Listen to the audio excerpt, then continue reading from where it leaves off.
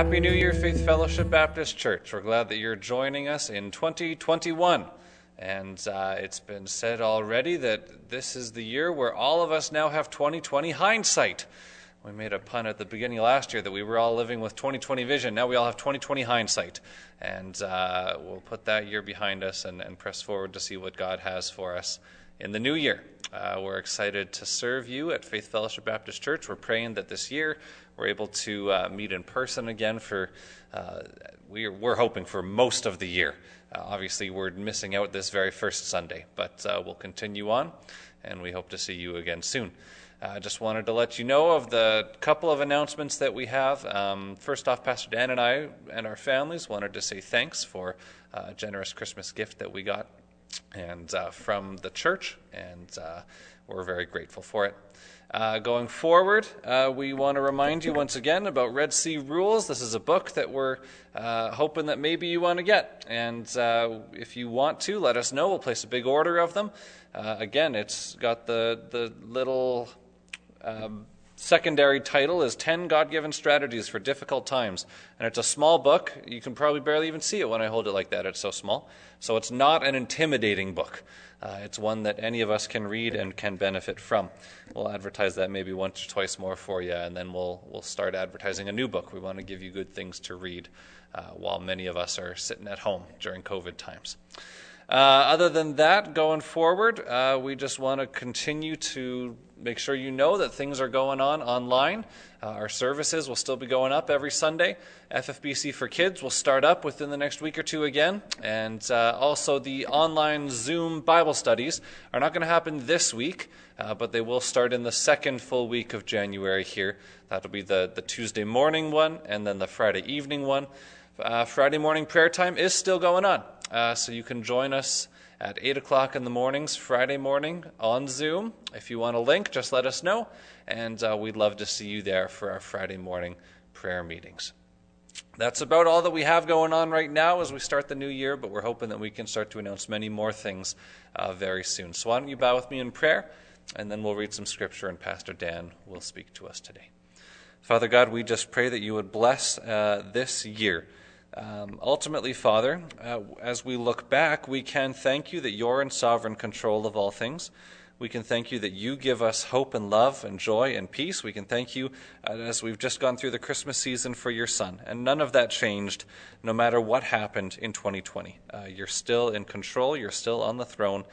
You still sent your Son. He still died on the cross for us, and we can still trust in him for the salvation of our souls. And Father, that's a wonderful truth that we can cling to, that you do not change like the shifting shadows of our lives.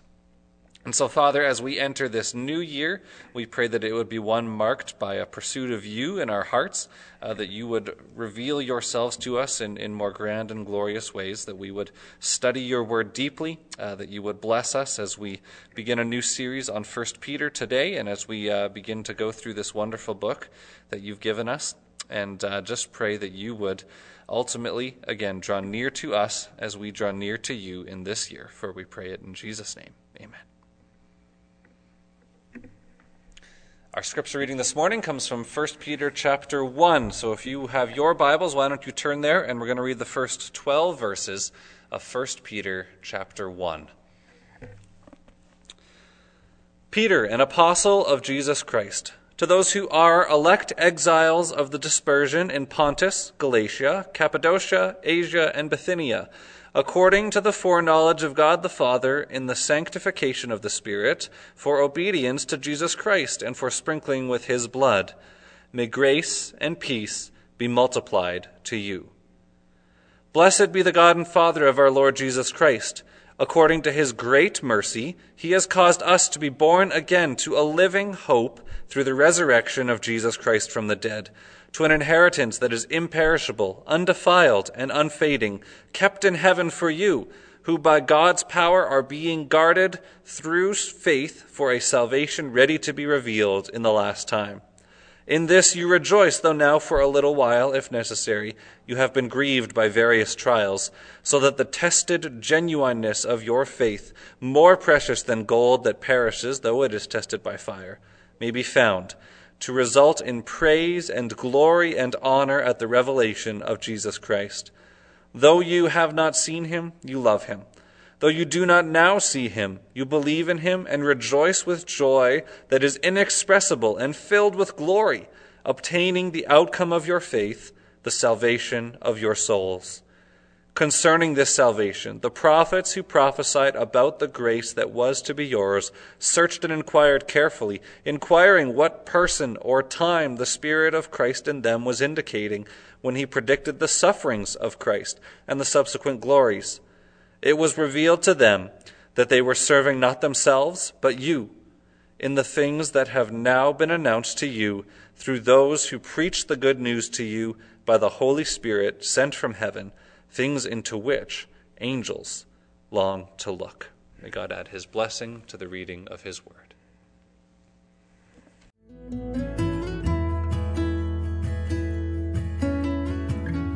Welcome to Faith Fellowship Baptist Church here in Brandon, Manitoba. We're glad that you've joined us today. And if you have your Bibles, please take them, and I hope you do.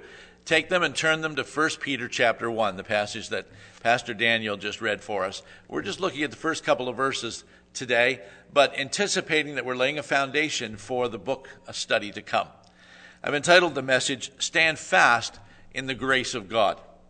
R.C. Sproul says, imagine what it would be like to receive a letter from someone who was a personal friend of Jesus during his earthly ministry here. Beyond that, imagine receiving 2 such letters. Well, that's exactly what we have in the New Testament correspondence in the books 1 Peter and 2 Peter. Peter in his book is writing to Christians who are experiencing trouble and difficult times. He's encouraging them to stand firm in the grace of God. That's the theme verse, in one sense, found in 1 Peter chapter 5, verse 12. We'll refer to that at the end of the message as well. But today and for the days to come in 2021, we anticipate, as many Christians do, that we're going to have to draw strength from these pages, not just in 1 Peter or 2 Peter, but throughout the Scriptures, strength for the days to come. The truths that were initially written for the first century church are still legitimate and applicable for us today here in Brandon, Manitoba. Whether you live in Brandon or whether you live anywhere around the world, you're going to go through difficult times and you're going to draw strength, as we will, from these pages. Well, some historical background to the epistles. The emperor at Peter's time in the first century was Nero, and he was feared by all. He began arresting Christians about the mid-60s A.D. Tacitus, 2nd century Roman historian who himself disliked Christians, I'm told, recorded that Nero burned Christians alive to light up his gardens, and that he fed Christians to wild animals for entertainment. Christians in Rome in particular were routinely slandered, defamed, boycotted, mobbed, imprisoned, and killed for their faith. And even though the more global persecution of Christians around the Roman world didn't begin in earnest until the 2nd or 3rd centuries, we can read even in the book of Acts of many pockets of localized persecutions. For example, in Acts chapter 19 of Paul being brought before the crowds and some of the Christians being persecuted as he challenged their faith in Diana or Artemis. We must remember as well that Paul's culture and his environment was even more hostile than ours today towards the gospel of Jesus Christ. One writer said there was nothing more hostile to the Christian church in the first century than Rome. 1 Peter itself covers a large variety of topics, the already and not yet nature of our salvation, meaning that we're seated in the heavenlies, but we're still here on earth. Lessons about fearing God, issues of the church, spiritual gifts, how a church is to be organized, and elders, and hospitality, and evangelism, and subjection to government authority. It talks about husbands and wives, spiritual warfare, and more. It's of note that the 2 twin themes of God's sovereignty and the suffering of Christians are also united in this book, seen together through the whole teachings of the epistle. Jim Sammer writes, given that Peter struggled with the ideas and the notion of righteous suffering and experienced so much suffering himself, to have an epistle written by him on the role of righteous suffering is truly wonderful. Furthermore, since suffering is such an integral part of every true Christian's experience, 1 Peter is an invaluable book for every believer to spend time working through, and I hope that we will find that to be true in our studies. So in reference to our own day and age, we sense we're heading into times of more suffering and persecution for the Christian church and individual believers than perhaps you and I here, at least in our country, have experienced before. It's important for us to remember, however, that the church has been through times like this before. The book itself was probably written between 62 and 64 AD, but within 4 years, Peter himself would be crucified. Church tradition tells us that he felt unworthy to be crucified as the Lord, and so he requested that he be crucified upside down. He had not represented, he felt, Christ in a worthy manner throughout his whole life. Peter himself grew up as a fisherman on the Sea of Galilee. He worked for his father, Zebedee, and along with his brother Andrew. They probably owned the company called Zebedee and Sons. That would have been on their marquee. He lived in Galilee. We know that from John chapter 1 when he met Jesus from the city of Bethsaida. So going to Jerusalem for him at any time, he would have been recognized either through his dialect or his speech, his clothing, as a country bumpkin. He was also probably a bit of a rough character. He would have been a physically strong individual, pulling in the nets of fish every day as his life worked. He would have worked long hours, had a tough exterior, would have been well-weathered. He always would have smelled of fish. And by the way, Peter was married. Jesus healed his mother-in-law, we read in Matthew. So he finally found a woman who was okay with the smell of fish. My wife and I were watching a movie recently, and one of the characters said he finally found a girl who didn't mind the smell of fish. That's what he did for a living. And so Peter found his mate. Peter walked with Jesus for 3.5 years, but what we know about Peter is really only known in the Bible. Some outside sources, of course, and historical sources, but what we do know about Peter should challenge each and every one of us on the reflection of his values in our own life. There was no one else whose successes and failures in Scripture are cataloged so completely for us. He had a name given to him by Jesus when Peter first met Jesus in John chapter 1, a prophetic descriptive title. He was the only man in the New Testament with that name, and Petros, Peter, the Aramaic Cephas, means stone or rock. It was later emphasized in its importance when Peter spoke his great confession in Matthew chapter 16 to Jesus, "You are the Son of the living God." The Lord's affirmation of Peter's declaration is quite significant because no other apostle is ever singled out by the Lord for such words, although all of them would be part of the foundation of the church. In the four Gospels, Peter is noted as being the primary spokesman of the 12. He's always listed first in the 4 lists that are given to us in Scripture. He was the only one of the 12 to accept the Lord's invitation to walk on water.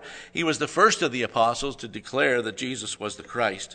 In John chapter 21, Peter alone is singled out by the Lord to feed his sheep, and Peter was a well-known and primary spokesman for the church in the book of Acts.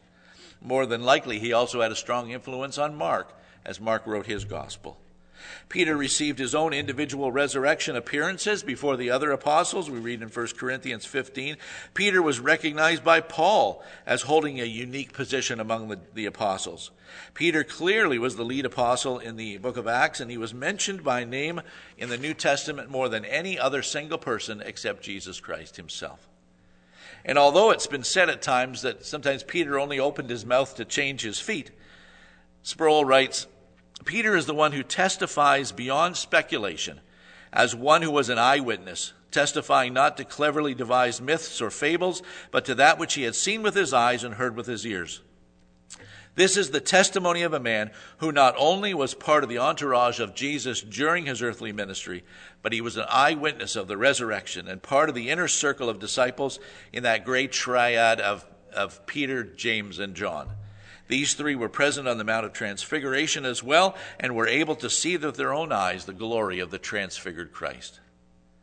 And in his first message after the resurrection and ascension of the Lord and after his own restoration to the ministry through the post-resurrection encounters with Jesus, in Acts chapter 2, 3,000 people were led to the Lord as Peter preached about Christ crucified as him being the Savior and Lord.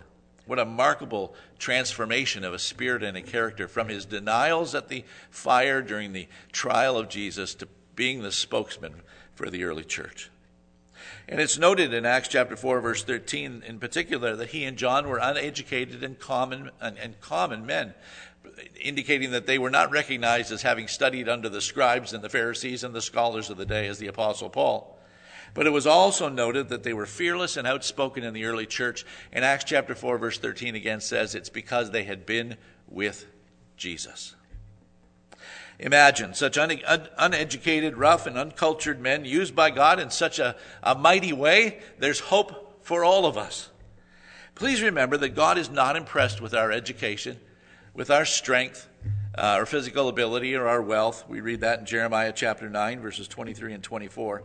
Instead, God loves to take the simple things and the simple people of life, to anoint them with his Spirit, many that the world would consider losers or left behinds or good for nothings or just average people, and he uses them to turn their worlds upside down. That can be true for you and for me.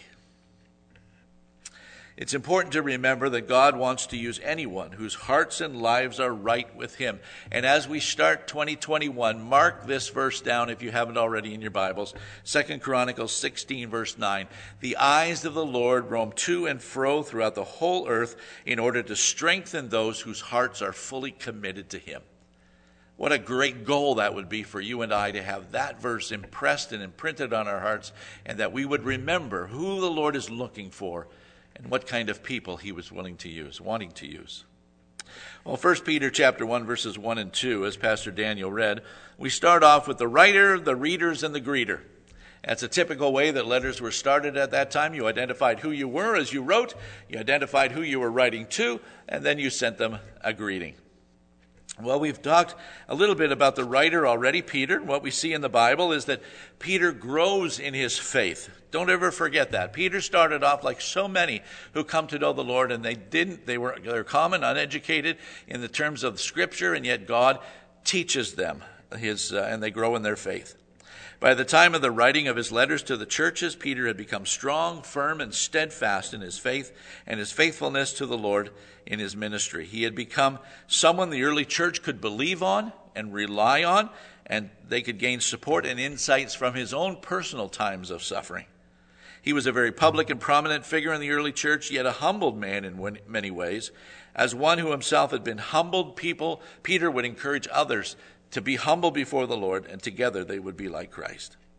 And so as one who was initially more of a stumbling block to the Lord, Peter became a more foundational rock for both the Lord and the church. Peter became what we would call a rock-solid Christian. He notes himself to be an apostle of Jesus Christ. An apostle, the basic meaning of the word is one who was sent forth by another on a mission. It's used a couple of different times in the scriptures to refer to Epaphroditus, who was a messenger or an apostle in Philippians chapter 2. Titus and the other delegates or apostles of the church, as they were sent out in 2 Corinthians 8 to gather as official representatives of the church, the offerings being sent to those in need in Palestine. And it's used of Paul and Barnabas as missionaries sent out to the church. But here Peter uses it, I believe, in the more official, restricted sense, one chosen and commissioned by Jesus Christ himself. Paul was an apostle then of Jesus Christ, not of his own, like the false apostles we talked about and studied in 2 Corinthians as we went through that book. But Peter was directly commissioned by the Lord Jesus Christ. Jesus is a Hebrew form of the word Joshua, and it means salvation of Jehovah. It's the name of Jesus' humanity. It's the Jesus that Peter met through his ministry initially, and as he walked with him, he got to know that Jesus was a real flesh and blood type person. But he was also not just Jesus, but Jesus Christ. A translation of the Hebrew word Messiah, which means the anointed one. And Peter and the early church came to recognize and speak of their belief that the human Jesus was indeed the anointed Messiah, the Savior of the world. So we read about the writer, we study him. We read about the readers now in verses 1 and 2, and Peter addresses them initially as God's elect, strangers in the world. This opening statement translates just 3 Greek words, and yet one writer suggested Peter uses these 3 strong nouns to describe his audience: elect, exiles of the dispersion. And these 3 words undergird and support almost everything else that Peter wants to say in his letter to the struggling, suffering Christians. United by faith with Jesus Christ, the cornerstone, elect and precious, they constituted an elect race. We read that in chapter 2. As God's elect people, they formed a group separate and distinct from the world and subject to its hatred and persecution. And D. Edmund Hebert continues, he says, in themselves they were just ordinary people, again, not superior to their unsaved neighbors, but the initiative of God made them what they were. See, the term elect simply means selected or chosen. And throughout the Bible, chosen is an intimate term, most often used of speaking of whom God loves. The doctrine of election is what one writer said is a family truth. It's written to strengthen and encourage believers in their affliction. It's the first mention in the book of 1 Peter that connects us with the truth of God's sovereignty. Because the point is, those who are believers in Jesus Christ as Christians are because God chose them to be believers in Jesus Christ. It's something that Peter would have learned from the Lord himself, as Jesus often reminded them, I have chosen you. Now, to understand the doctrine of election is more than I can handle in one message, and it's actually a biblical teaching that the human mind cannot fully comprehend. And yet this particular doctrine is taught in Scripture to confirm and to comfort Christians, to help us, to encourage us, to challenge us as to God's understanding God's love more. But it unfortunately has been the source or cause of much controversy among the saints. The Bible does not analyze or explain all the problems that our own minds create with this doctrine and other difficult teachings in the Scriptures, nor does the Bible attempt to harmonize the truth with other great truths as revealed in our conscience or in the Scriptures. For example, the freedom of the will and the sovereignty of God. But it's a doctrine and a belief and a clear teaching in the Bible that directs us to understand it's all about God's love, and to remind the people of God of his great love towards us. One writer said, it's not a term to be waved in front of those who don't yet know God. It should be used to bring comfort to those who do, those in their faith. Peter intended to assure his early dispersed readers of God's steadfast love, and certainly they would have basked in the reassuring strength of the word. J.I. Packer wrote a little book called Evangelism and the Sovereignty of God, and I read many, many years ago, and I remember that he called that controversy between God's free will and God's sovereignty, and here election and God's free will, and he calls it an antinomy. And what that means is there's two separate truths that are legitimate on their own, but they seem to conflict. And he used the illustration that's been very helpful to me of a train tracks, and the two parallel truths, and both are needed in order for the train to run properly, in order for us to in our belief and our faith to run properly. And yet the two tracks never seem to meet. But as you look off into the future, they seem to merge or intersect at one particular point. And as I believe Packer says in his books, and they will one day in heaven. But for now, we're to be content with these two truths that are taught in Scripture, both emphasized as teachings from God, both real and need to be believed. And yet we have a difficulty combining the two.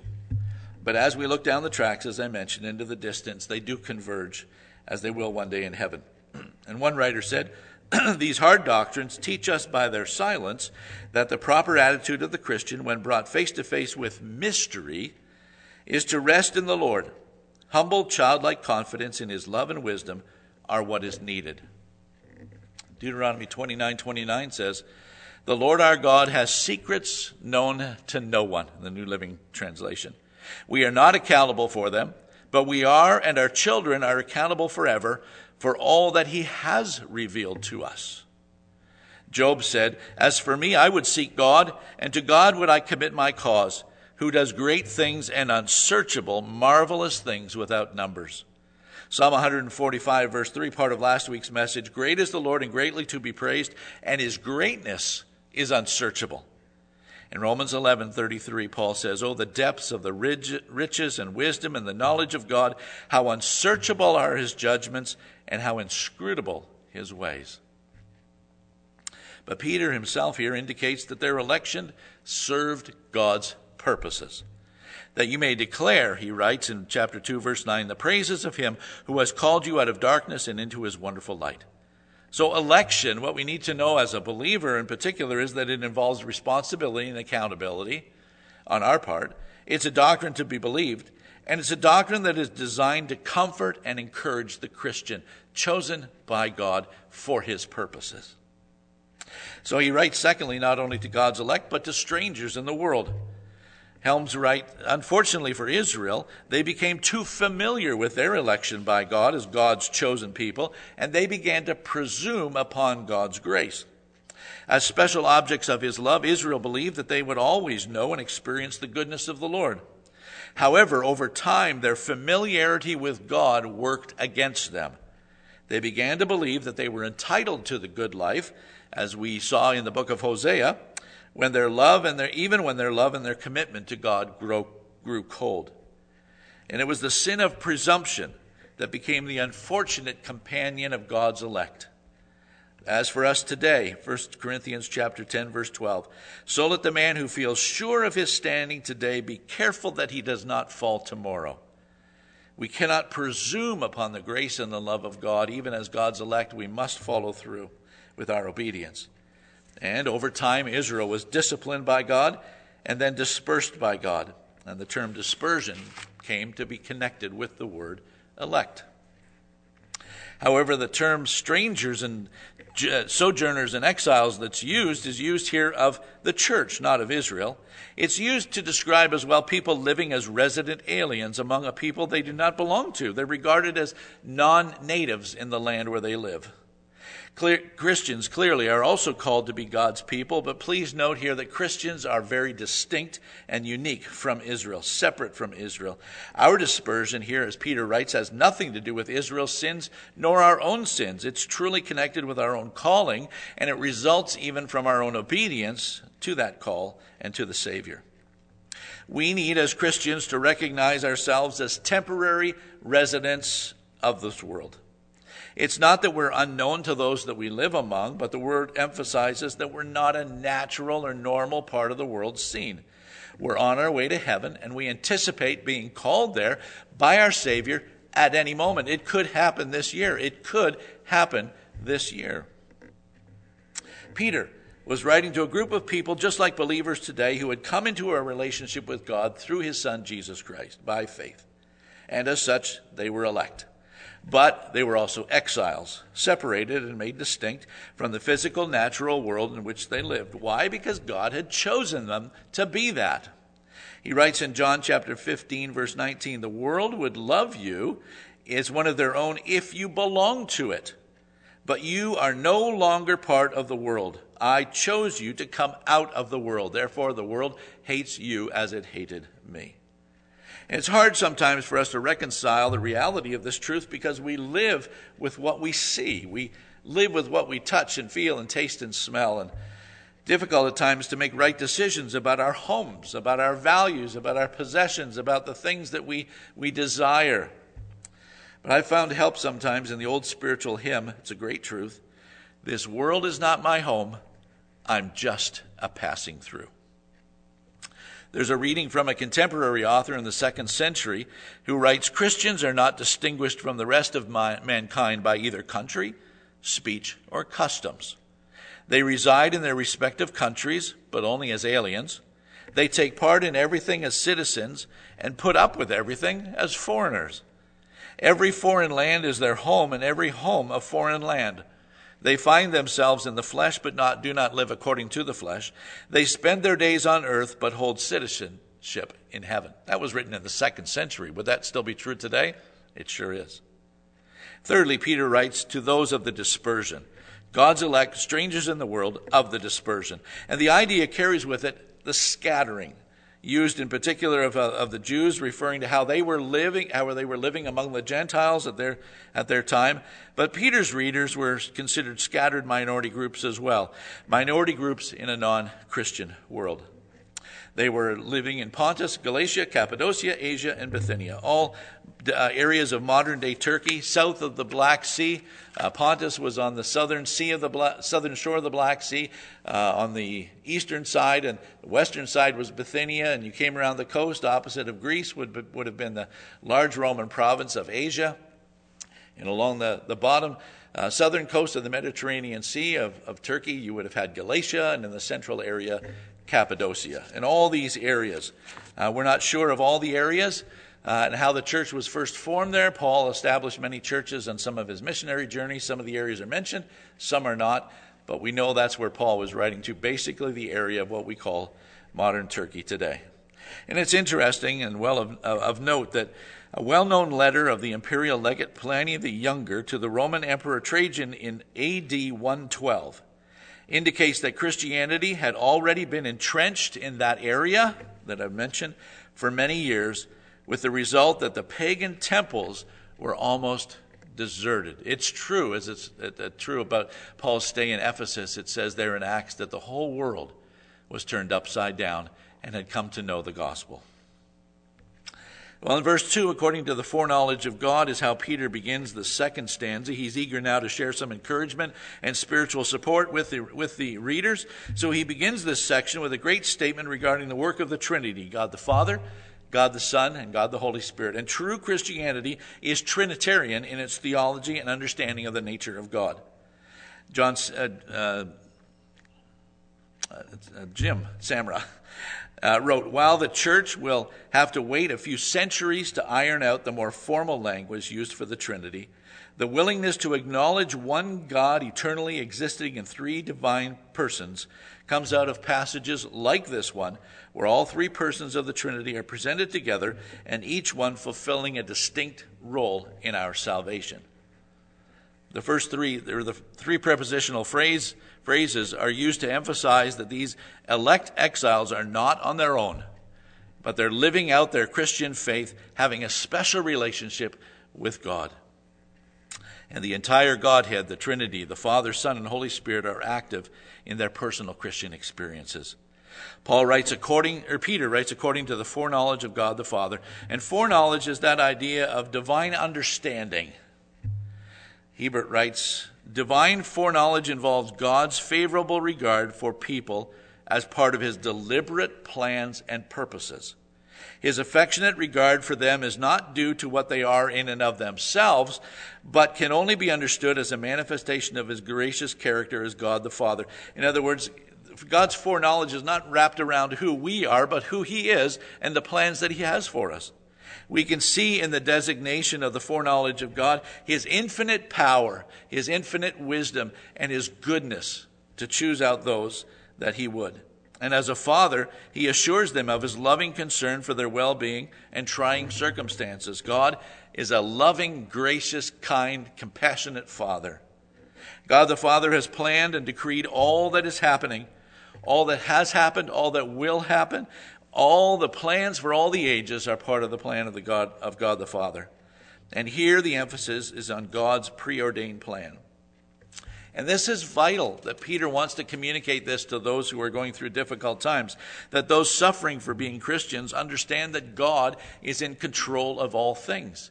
This is a major doctrine in Scripture, that we believe that there is no happenstance, there's no accidents, there's no oops in God's plan. He's not caught off guard at any time by the things that are happening in our world. That everything that is going on in this world and in our own world is working according to the sovereign plan of God. Whether scheduled, so-called, or unscheduled events, nothing is ever out from underneath God's sovereign rule. Peter also says to the believers that are suffering that they are being sanctified by the Spirit of God. It's the ongoing activity of the Holy Spirit that's in reference to here. Not the eventual state of holiness that we will be in, but the day to day becoming more like Jesus Christ. It's an understanding of the term that is reference to our consecration as well as our cleansing. It's the work of the Holy Spirit that sets us apart as Christians. The Holy Spirit is the one who takes who the Father has chosen and sets them apart from the world and works out their salvation in accordance with God's plan. Paul wrote in Philippians 2, "For God is working in you, giving you the desire and the power to do what pleases him." And then thirdly, Peter writes, "For obedience to Jesus Christ." And this is the intended outcome of God's saving grace in our lives, so that we would be obedient. Paul says in Romans 8:29, to be conformed to the image of his Son, Jesus Christ, is God's goal for us. And remember that Jesus said in John 8:29 that he only does those things that please the Father. 1 John chapter 2 says, if we are in him, then we should walk as Jesus walked, in obedience to the word of God. Obedience is that word that means listening and submitting to what was heard. We saw that at the end of the Sermon on the Mount, where Jesus says the difference between the wise and the foolish, because they heard the same thing, is what they did with what they heard, what they did with what they knew. It involves the change of attitude in the believer, Romans 12:2, that we have our mind transformed or metamorphosized from the inside out, so that we might become obedient servants. It's a reversal of the characteristic unsaved attitude of rebellion and self-will. So the obedience here does not refer necessarily to the initial act of our salvation, but to the continuing acts of faith and obedience because of our salvation. But even the most mature believer realizes obedience is incomplete in actual practice. One writer wrote, and I like the way he put it, the sign and proof of being among the elect is not an empty prating or boasting of how secure we are once we have believed, but rather how sensitive we are to the principle and practice of obedience to the Savior whom we have believed. Clearly, this phrase here that Peter is using is in reference that we must show after the fact of our initial salvation that we are obedient to the faith. For obedience is the first act as well as the permanent characteristic of true faith. James says it so well. Don't say that you're a Christian and show nothing that gives evidence of it. And the fourth phrase is, and for sprinkling with his blood. In Exodus chapter 24 at Mount Sinai, after the Israelites heard God's word to them through Moses, they said, everything that the Lord has said, we will do. They made a commitment. And after these words were spoken, they indicating their acceptance of the terms of the Mosaic covenant and their intention to obey it. Moses then sprinkled the altar and the people, both with blood. That brought them into a covenant relationship with God, and the blood symbolically sealed the covenant between them and the Lord. And Peter shares this in 1 Peter 1:2, that the sprinkling of the blood did not only begin the covenant relationship with Israel, but also confirm the conduct that was to come from them, how they regarded themselves as the covenant people of God. And so Peter tells us, 1 Peter chapter 2, verses 9 and 10, that we have all, in one sense, signed the new covenant. And we did that when we received Christ as our Savior. In receiving Christ as our Savior, then we committed ourselves to following a life of obedience. We are new covenant keepers. The new covenant into which Peter's readers have been brought was sealed by the blood of Christ.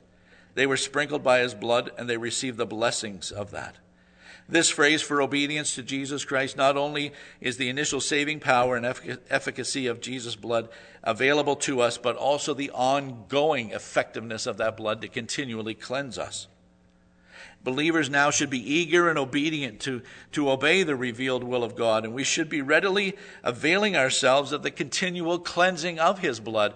That 1 John chapter 1, verses 1 through 10. But 1 John 1:7 says, but if we walk in the light as he is in the light, we have fellowship with one another, and the blood of Jesus Christ cleanses us from all sin. In the context there, it's the ongoing fellowship that we have with the Lord. And he also says in verse 9, a very familiar verse, if we confess our sins, he is faithful and just to forgive us of our sins and to cleanse us from all unrighteousness.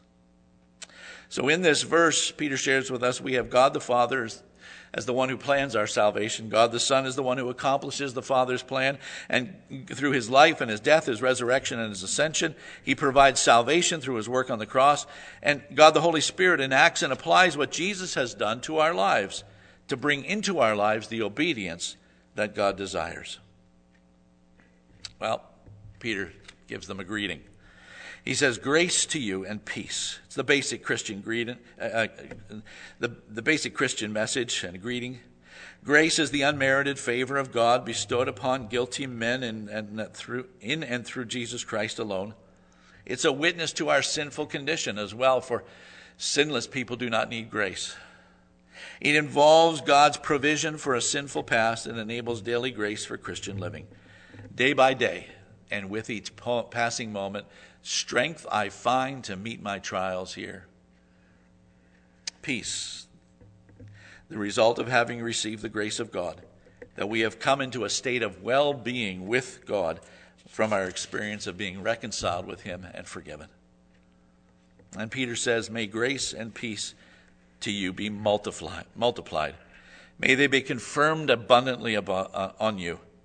Those who have received grace and peace are encouraged to call out to the Lord for more, Hebrews 4:14 through 16. And so that in the increase of difficulties and persecutions and struggles and trials in our life, there would be a matching grace and peace that would accompany us through those tough times.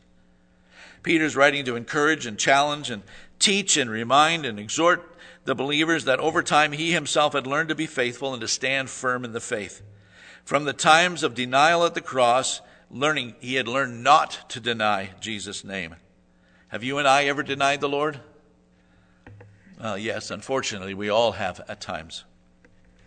But his grace, his forgiveness, his mercy, his peace is available to us. John chapter 21 tells the disciples' story. It's after the resurrection. They had not been confirmed, or after the crucifixion, they had not been confirmed in the news that Jesus was resurrected, or if they had, they still hadn't convinced themselves that it was true. They were back fishing. They were full of fear, disillusionment, doubt. They went back to doing what they had done before Jesus. And when you don't know what to do, oftentimes you do end up doing something that you like to do, or you've been trained to do, something that you're good at doing to keep you distracted from what's truly bothering you, from what's creating stress or desire or distress and anxiety in your life. So they fished all night. They caught nothing, which is not a very fulfilling or pleasant experience. I'm not much of a fisherman, and if I'm out for about 10 minutes and don't get a bite, I'm done. But these were professional fishermen. But they would have had a very frustrating, upsetting, discouraging evening. And yet the story says that Jesus called to them from the shore, "Do you have any food? Do you have anything to eat?" And they replied they had caught nothing. So no fish caught, no fish to eat. And so a non-fisherman, no less a carpenter, shouted to them, "This is what you need to do in order to catch fish." And how do you think that bit of information would have gone over from a carpenter or a fisherman on how to fish? And yet, they did.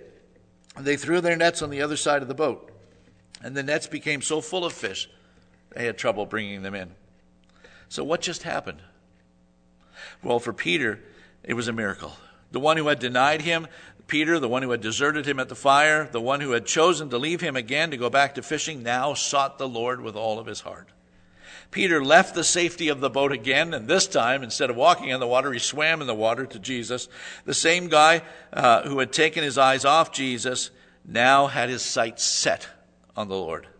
He had learned the lesson of that one story to keep his eyes on Jesus. And when suffering, not for something foolish or wrong that you and I have brought upon ourselves, but because of our faith in the Lord and our choice to live for him, we will need to learn this year to keep our eyes on Jesus. Hebrews 13:3. Consider him who endured. Hebrews 12:3. Consider him who endured from sinners such hostility against himself, so that you may not grow weary or faint-hearted. In the little book that we were referring to, the Red Sea Rules, says, when we encounter difficult times and when life is not easy and the pain and troubles are great, we need to teach ourselves to ask the right question. And the right question is not always, how can I get out of this? How can I get away from this? How can I stop this difficulty? But ask sometimes, how can God be glorified in this mess or situation that I am in? This elementary truth, my dear Watson, is for believers as well. We all go through life's troubles, and the stuff of life hits us hard at times. From Genesis 3 to today, as Job said, man is born to adversity as sparks fly upward. However, Christians go through these times with a purpose. God designs these difficult times to draw us closer to Jesus and to become more like the Lord. But if you are without Jesus, then you must go through these life struggles on your own. Psalm 23 is for believers. Jesus walks with his own children. He walks with those who believe in him. He walks through life's difficulties even when they are in the valley of the shadow of death. So why would you choose to go today through life's struggles and difficulties and trials and painful situations on your own? There's no benefit in that. There's no blessing. There's no purpose. Instead, choose this morning to go through life with Jesus. For Christian, my dear Christian friends, Luke 22, Jesus reminded Peter, and I'm sure he never forgot the words, Simon, Simon, behold, Satan's demanded to have you that he might sift you like wheat. But I have prayed for you that your faith may not fail. And when you have turned again, strengthen your brothers. So do you think today that Satan has any less of a desire for you and I to sift us, to shake us, to destroy us in the process? Christian, if you are going to try to live like the Lord this year, Satan and his minions will be on your tail. If you don't, and if you continue to pretend to be a Christian this year, then you should be fairly well off. You might have troubles and difficulties, but typically they're going to be of your own making. Or the Lord might send things to you to wake you up and call you back to himself. But most of all, Peter is writing to those Christians who, like him, and the Lord is speaking to those Christians who, like Peter, will fall and fail when they try it on their own to be totally committed to the Lord. And we need to know about God's grace, about his sovereignty, and about how to stand in the faith and grace that is ours in Jesus Christ. That's the author's stated purpose as we close in 1 Peter chapter 5, verse 12. It says, I have written to you briefly, encouraging you and testifying that this is the true grace of God. Stand firm or stand fast in it. Peter's letter writing purpose was to establish the suffering Christian readers in their faith. So it's important for us this morning to know that if you know Jesus Christ as your Lord and Savior, you are elect. You have been chosen by God. But in this life, we are exiles, strangers, sojourners in the world today. We're loved by God, and we're considered by God to be strangers and aliens still within his plan and purposes. But knowing that God is sovereign and knowing that God has called us to be exiles in this world can be very helpful in giving us hope, purpose, understanding as we anticipate the many changes that we believe are coming to us in 2020 and further. What will these changes be? And how will God's plans for us work themselves out for us? What will be the effects on our lives, the lives of our children, grandchildren, neighbors, friends, relatives, co-workers? It is yet to be seen. But in the meantime, fellow exiles and sojourners, stand firm and fast in the grace of God. Dear Heavenly Father, we thank you for these words, these brief words in 1 Peter. We thank you for the message and the hope and the encouragement and the comfort hopefully they bring to each that's listening this morning. Or the challenge to recognize that if they are not walking with Jesus Christ this morning, they are alone, and Satan would love to sift them, destroy them. And I pray that those who walk alone would learn to walk with Jesus. Help us, Lord, this year as believers in Jesus Christ to stand firm in our faith as exiled, elect sojourners. For we pray it in Jesus' name. Amen.